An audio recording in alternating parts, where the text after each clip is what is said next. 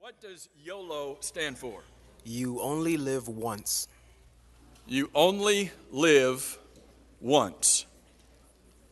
It's a common, you only live once. That's not misspelled. You scared me, Les. That's spelled right. YOLO. You only live once. Now, those of you who knew YOLO, those of you who raised your hand that knew that it meant you only live once, why is that phrase used? Why is that phrase, I trusted you once, that was probably enough. Why is that phrase, why does somebody use that phrase today? For what purpose? It's an excuse to do something. An excuse to do something. Just anything? Something stupid. Oh, something. There we get to the nitty-gritty. It's an excuse to do something stupid. It's not my word. That was from Mr. Brown. He's 16 years old. He's allowed to use that word. It's an excuse to do something stupid. It's an excuse. It is a slogan, a phrase. It's a philosophy. It is a frame of mind that says, I can do whatever I want. I can do this activity. I can engage in this particular event. I can involve myself in maybe it's something stupid, maybe it's something dangerous, maybe it's something that's irresponsible, maybe it's something that is sinful. But if I say YOLO, if I say you only live once, then that is an excuse. That is a justification that says I only live once, you only live once, so we might as well, the older generation would say, you might as well live it up and take the opportunity because you may not get this opportunity again. This morning I want us to spend some time coming to the Word of God and using the Word of God to look at this myth of YOLO. To look at this myth of you only live once. And to see what the Word of God says about this philosophy of life. You see, this isn't a new philosophy. You know, YOLO is new because most of us have used words that were actually in the dictionary and didn't have to make them up. But YOLO is a new word, a new phrase to say you only live once, but that's not new, is it? Those of you who have been around for any number of years, hasn't that been a philosophy of life forever and ever?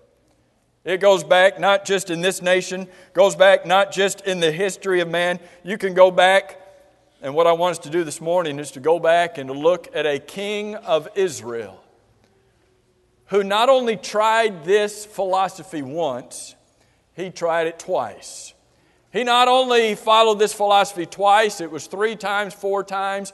He endeavored to use this philosophy to engage in and to pursue every activity of life that he possibly could. This morning what I want us to do is I want us to see what did he learn.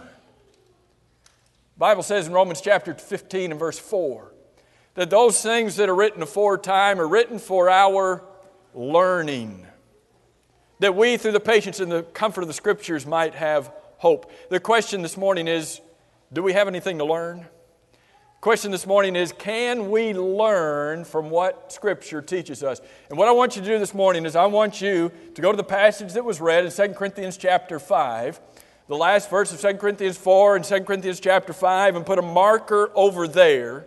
And then I want you to go over to the Old Testament and put a marker in the book of Ecclesiastes. And we are going to be looking at these 2 passages together this morning to try to decide what does the Bible say about YOLO. What does the Bible say about a philosophy of life that says you only live once? And what we are going to find is that Scripture debunks this myth to show us that this is not something we can use as an excuse to do something stupid. This is not something that we can use as a justification to do some activity because, well, we're only going to be here once, so we might as well live it up and try it all we can. But it's in fact a philosophy of life that will cost us our very soul. I want us to look at three things this morning.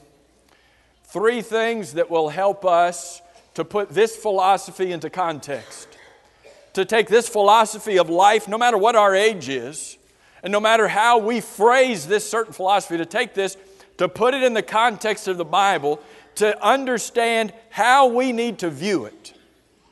And the first thing that we need to see about this philosophy of you only live once, the first thing we need to see and to understand is that if we follow this philosophy of life, that we don't understand its failed precedent. Meaning this philosophy has failed in the past. Go to the book of Ecclesiastes. In the book of Ecclesiastes, we have an entire book of the Bible to show us that this philosophy of life fails. We have an entire book in the Bible, in the book of Ecclesiastes, where Solomon, the wise man Solomon, the wise man who the Bible says there was no other man on earth wiser than Solomon. Solomon, who made it his endeavor to find satisfaction in life, no matter what the cost, no matter what was involved, to go and to find meaning in life, to go and find purpose for his life. And as you read through the book of Ecclesiastes, Solomon tried it all. There was no stone that Solomon did not turn over. There was no excuse that Solomon did not try. There was no life activity that Solomon did not experiment with. And as you read through the book of Ecclesiastes, what we find is that Solomon's endeavors were all focused on earthly pleasures and what he thought that this earth had to promise. One of the common phrases used throughout the book of Ecclesiastes is to talk about life under the sun. Some 27 times, Solomon uses that phrase to say, here's where I was looking. Here's where I was focused. I was looking at life under the sun. And I want you to look in Ecclesiastes chapter 1 as Solomon begins this book and understanding that all he wanted was to have a good time. All Solomon wanted to find was how he could have a good time.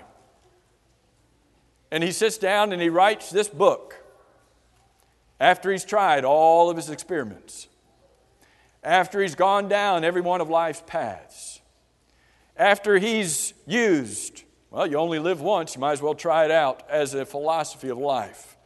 Solomon says in Ecclesiastes 1 and verse 2, vanity of vanities, says the preacher. Vanity of vanities, all is vanity. Solomon says, I have tried it out. And this word vanity he uses some 30 plus times in this book. And he says, everything I tried ended up being vain. Everything I tried under the sun ended up being empty. Everything I tried under the sun ended up not satisfying me. I was looking for satisfaction. I was looking for a good time, and everything that I found that was offered under the sun did not supply what I thought it would do. Did not do for me what I thought it would do. As you look at the book of Ecclesiastes, and you look at these first several chapters, and we won't take time to look at these, but I want you to see some of the pursuits that Solomon followed after. And I want you to see, as he writes the book of Ecclesiastes, that the philosophy of YOLO, you only live once, Solomon used that. But it failed him every time. In his pursuit after worldly pursuits, YOLO failed him. In his pursuit after worldly philosophy or wisdom, it didn't work. In his pursuit after worldly power, the Bible says that Solomon became one of the greatest, strongest, most powerful rulers of all time. Solomon says, but it was all vanity. in his pursuit of worldly popularity. Solomon said, vanity of vanities, all is vanity. Another phrase he uses is he says, it's like grasping at the wind. You ever tried to do that? You ever tried to grasp at the wind? How successful have you been? Could you grasp it? Could you hold it? Could you harness it? Could you pull it in? Solomon says that's what it was like. When I was going after these things, it was just empty. Now come to chapter 2, and I want us to look at 2 of these things just briefly. Solomon, as is the case with so many people today, pursued in everything that he could worldly possessions. Look at what he says, Ecclesiastes 2, starting verse 4. He said, I made my works great. Notice how many times he says, I and myself. I built myself houses and planted myself vineyards. I made myself gardens and orchards. I planted all kinds of fruit trees in them. I made myself water pools from which to water the growing trees of the grove. I acquired male and female servants and had servants born in my house. Yes, I had greater possessions of herds and flocks than all who were in Jerusalem before me. I also gathered for myself silver and gold and the special treasures of kings and of the provinces. I acquired male and female singers, the delights of the sons of men, and musical instruments of all kinds. So I became great and excelled more than all who were before me. Look at the very last part of verse 11. And indeed, all was vanity and grasping for the wind. Solomon was the wealthiest man who ever lived. He had it all. But when he got near the end of his life, he said, I made it, I acquired it, I had it, but at the end of the day, it was meaningless. It was pointless.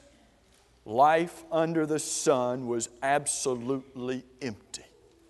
If we live by the philosophy that says you only live once, so I'm going to gather all of the possessions that I can. You only live once, I'm going to make all the money I can. You only live once, I'm going to have the largest retirement nest egg that I can build. You only live once, so I am going to have all of the newest and latest gadgets, even if it puts me in debt. You only live once, so I'm going to buy a new car. Even if I can't afford it, I'm going to buy a new car every year because I want the best, I want the finest, I want better than anybody else. And Solomon, who had it better than anybody else, tells us that this philosophy will fail.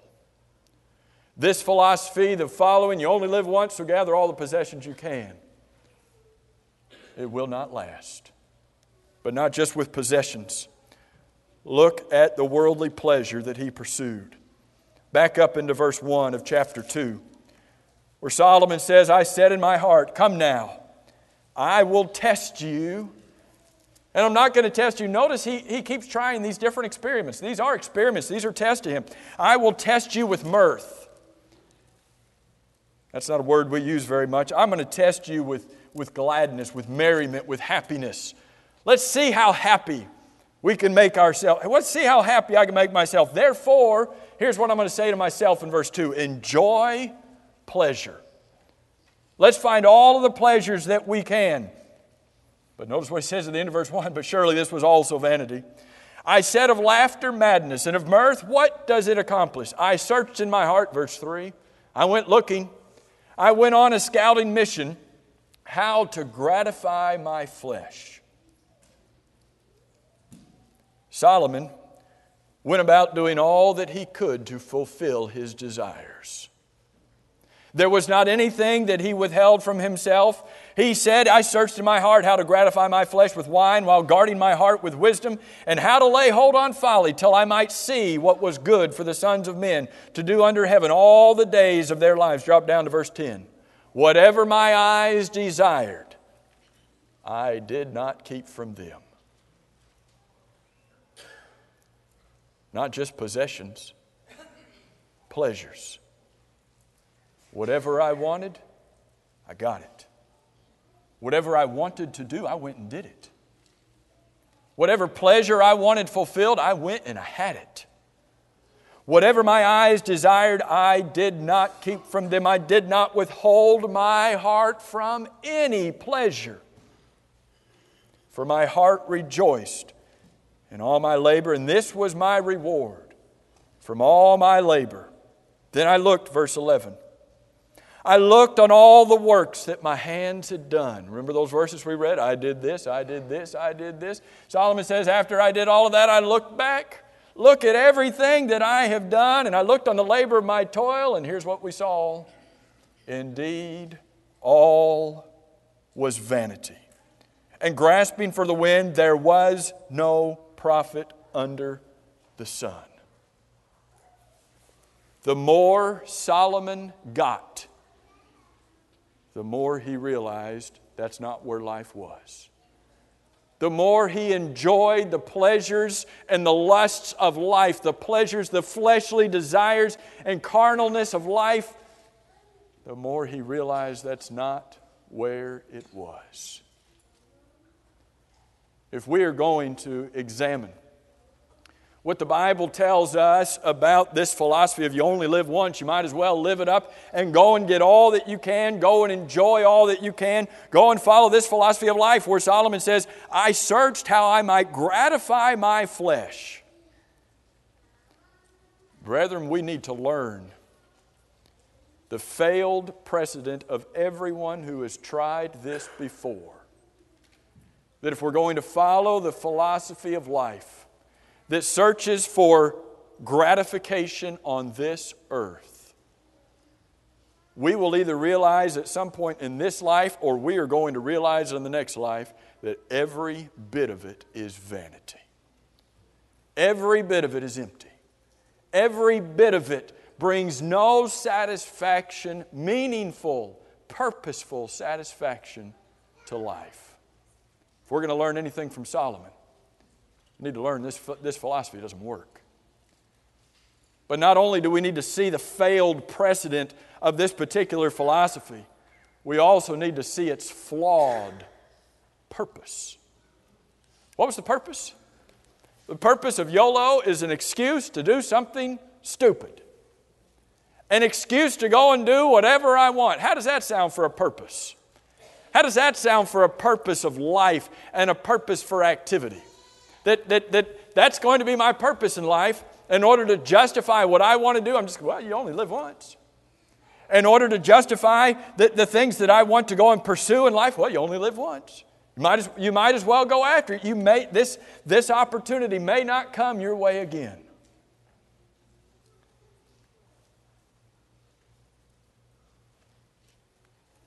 What purpose do you live by?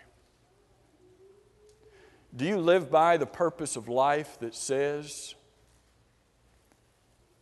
I'm only going to live once, therefore I'm going to enjoy anything and everything that I can because I might not get it again? What is your purpose in life? When we turn to the book of Ecclesiastes, when we turn to that passage from 2 Corinthians chapter 4 and 5, what we see is that there is only one purpose of life that will bring any meaning, that will bring any satisfaction to our hearts. There's only one purpose of life, and it's not the purpose of life that follows after everybody else is doing it. Well, if everybody else is doing it, then I'm going to try it too.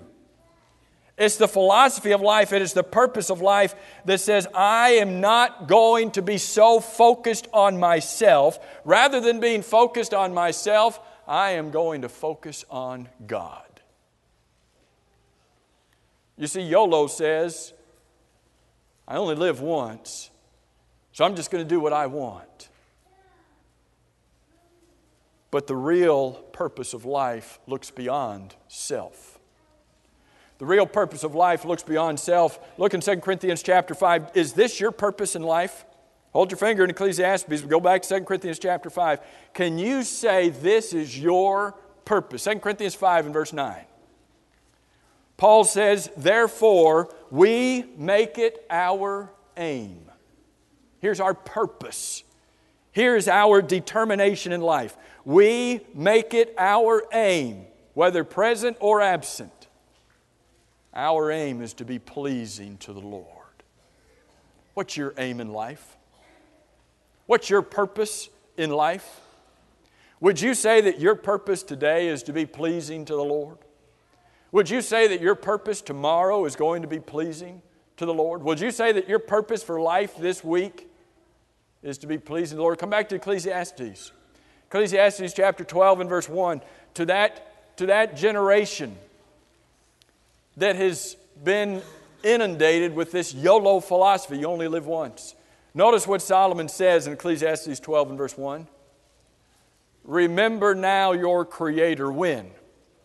In the days of your youth. Why? Don't remember Him when you're old? No. Remember Him in the days of your youth, because there are days that are going to come that if you have not prepared yourself in your youth to remember your Creator, you're going to forget all about Him later on.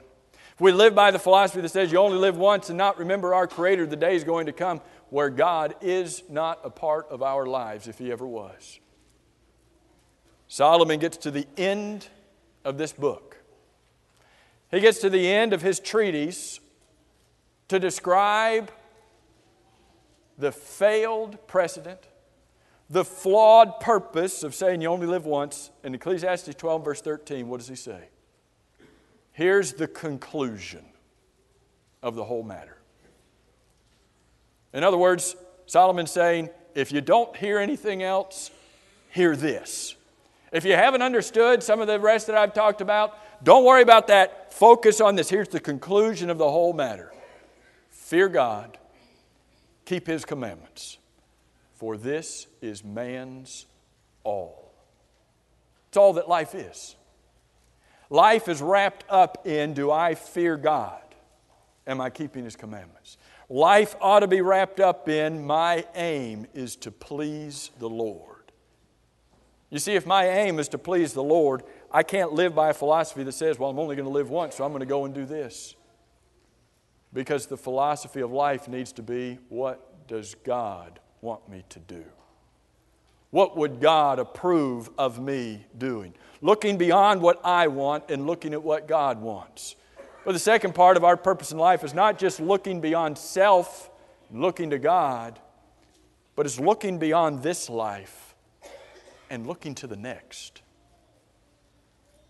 Do you realize that this life is not all that there is?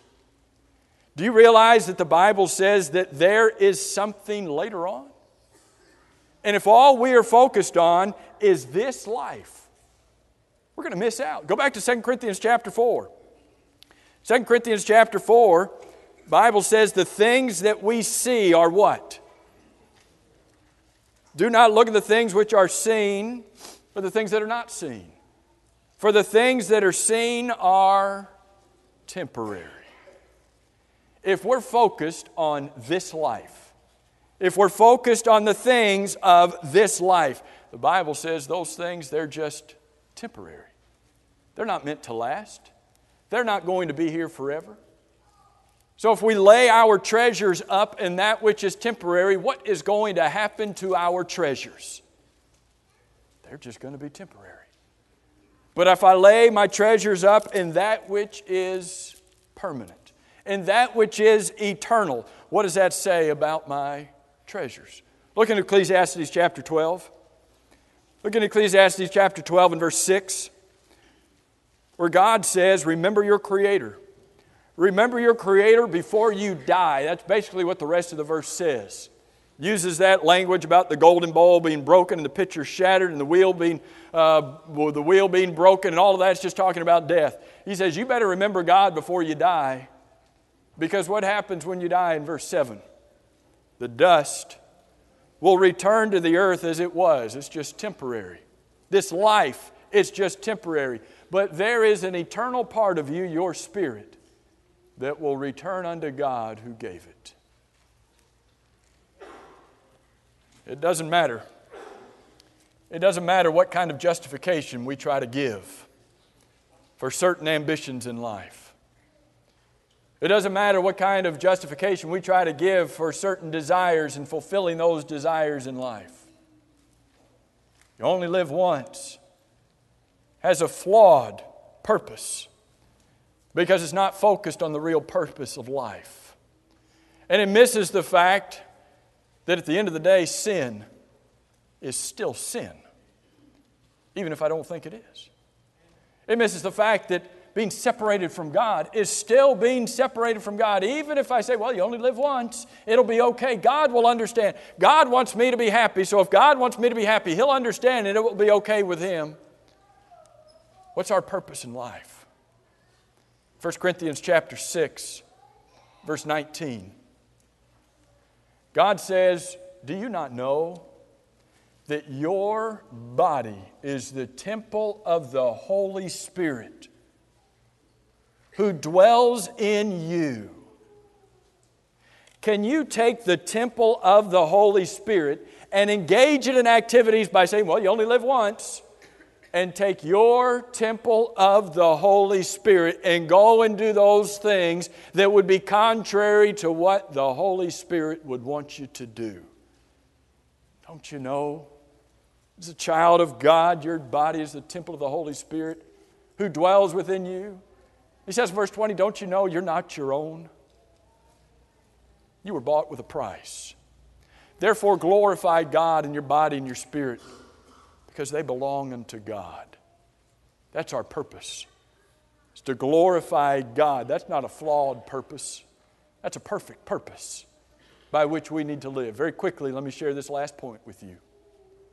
If we live by the philosophy of YOLO, it's got a failed precedent. Everybody who's tried it before has failed. It doesn't work.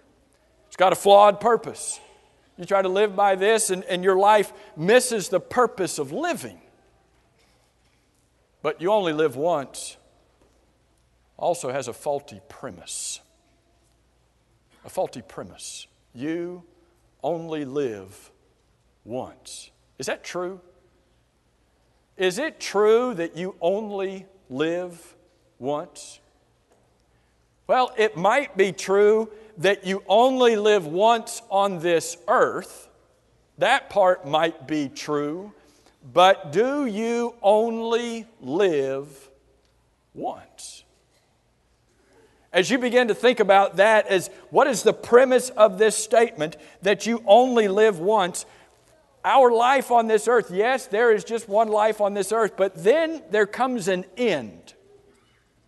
At the end of this life on earth, our life will end, but is that the end?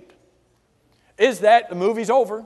The end. And everybody gets up and walks out and life is over. Is that what happens at death? Is death really the end? So do whatever you can before the end comes. Or is there anything that's going to take place after death? We've already seen that life on this earth is temporary. We've already seen that death is the end of life on this earth. Ecclesiastes 9 and verse 5, the Bible says the living know that they will die. Don't you know that you will die? We all know that we are going to die. We don't like to think about it, but every single one of us is going to die. Finish this verse with me. It is appointed unto man once to do what? To die. Now here's what I want from you.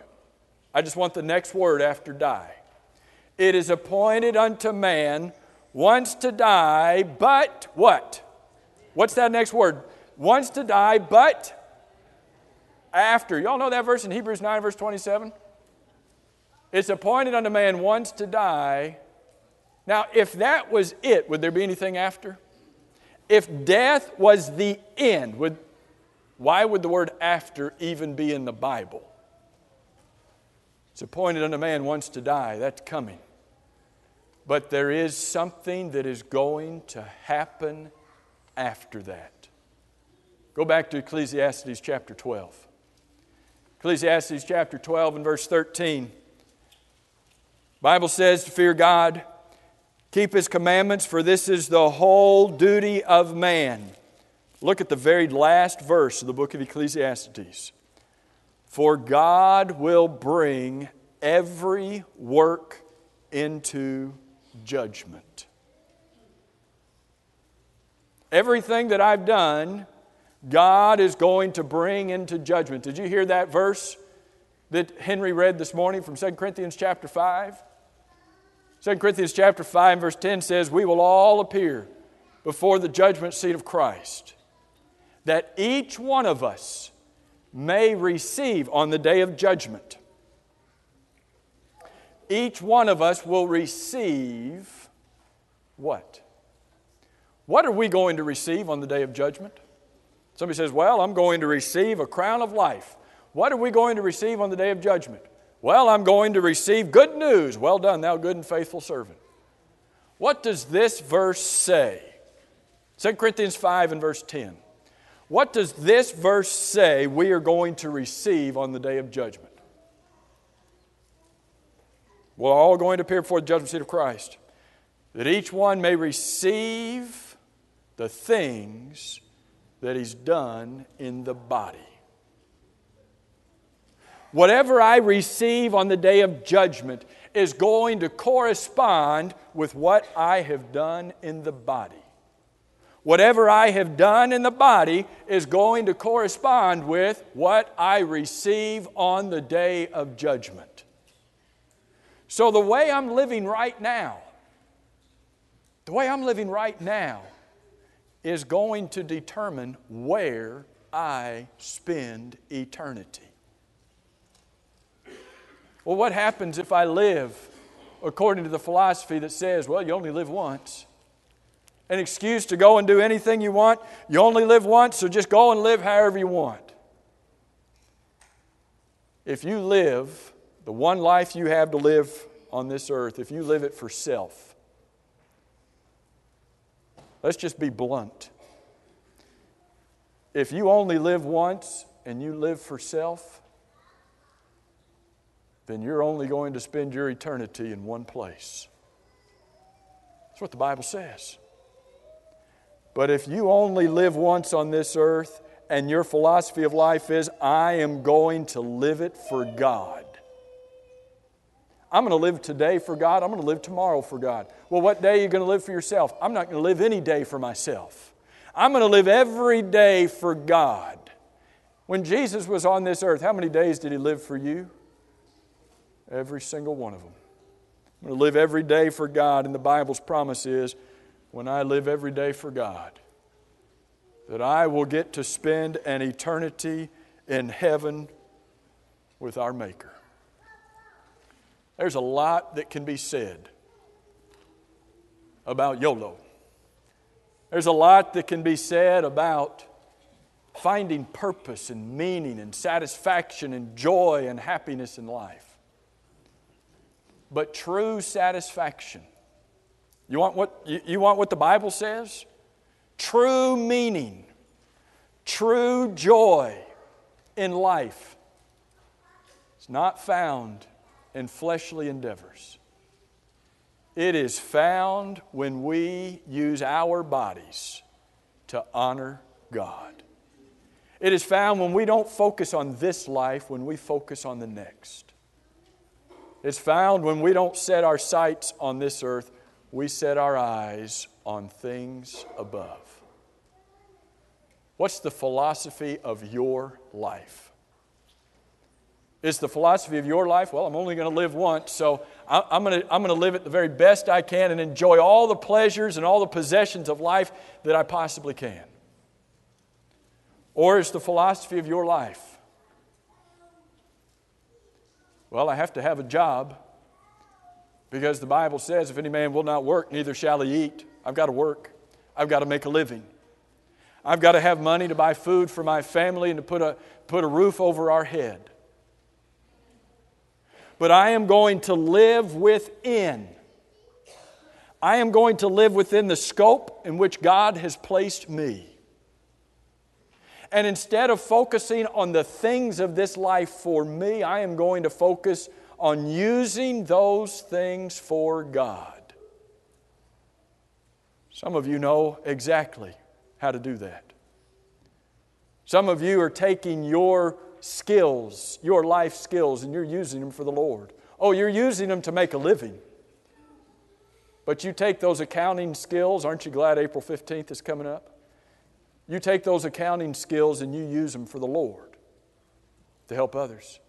You take your possessions, you use your home, not because your home belongs to you, but because your home belongs to God, and you use your home for God. You use your car for the Lord. What's your philosophy of life? Is it all about self, or is it all about God? The Bible says, it's appointed unto man once to die, and after this, the judgment. Are you ready for that? Are you ready right now to stand before Christ on the day of judgment? If Jesus were to return right now, and if everything you'd ever done was laid out on the day of judgment, are you ready right now? He could come right now. Are you ready for the day of judgment? Do you believe with all of your heart that Jesus is God's Son? You believe that with all your heart? Then that kind of faith ought to cause you to want to turn away from sin, turn away from wrongdoing. That kind of faith, that kind of heart that says, I don't want to live for self anymore, I want to live for God, ought to cause you to say, I want to confess with my mouth the Lord Jesus. Not being ashamed of what I believe, but say, I believe that Jesus is the Son of God. Do you believe that?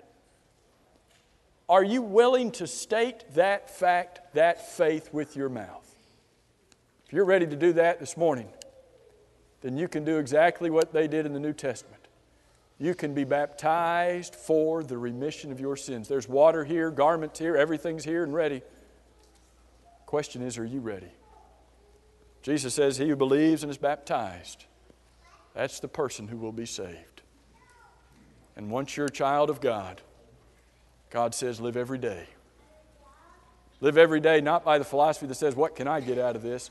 Live every day by the philosophy that says, what can I give to God today? Can we help you at all this morning? Can we help you to get ready to meet the Lord? The song says, there's a fountain free, and it's for everybody. All you've got to do is come and drink. Why don't you come as together we stand and sing?